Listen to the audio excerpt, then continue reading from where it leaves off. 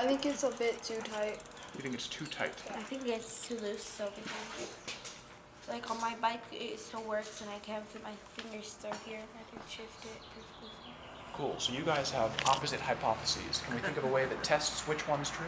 I think this should be like almost like getting on it, touching this thing. So if we tighten it, Zuri, do you think that'll cause it to shift? The No? cable? We're talking Like about right the cable, right? here That's, is yeah. a bit too tight. Hi, I'm Liz Barczyk and I teach at Angevine Middle School in Lafayette. We're doing a summer extended program with the Angevine summer school students. Students who are near proficiency in reading and writing are working in the classroom on their reading and writing skills and then coming and working with community cycles, learning how to fix their bicycles up and basic mechanics of what a bicycle does, how the chain works, the derailleur, brakes, and how to adjust everything. And then at the end of the week, they get to leave with their own bicycle.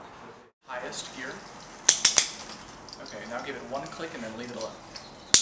Okay, that didn't quite go. It wants to go, Keep pedaling, girl. but there's not quite enough tension to make it go. Oh, there it went.